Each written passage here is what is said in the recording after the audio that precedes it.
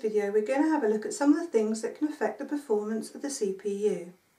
The first one we're going to have a look at is the clock speed. Now this is measured in hertz and most commonly megahertz or gigahertz, and this is how many cycles of the fetch execute cycle can be performed in 1 second. So a computer that's advertised as having 2 gigahertz speed can perform 2 billion fetch execute cycles in 1 second. However, the faster the computer, the more heat is generated, so the system needs to be put in place to reduce the amount of heat that's created. The next thing we're going to have a look at is cache size. Now we looked at cache in a previous video, so I'm not going to spend too much time talking about it here.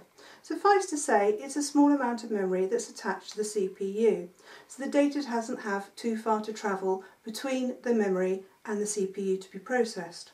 However, the cache is generally quite small, but if you have a larger cache size, then that means that you can store information a lot closer to the CPU and it doesn't have to make so many trips to RAM.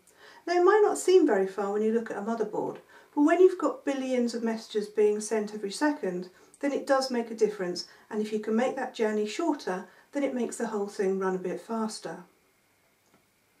The final thing is the number of cores. Now cores are the number of processing units in the CPU.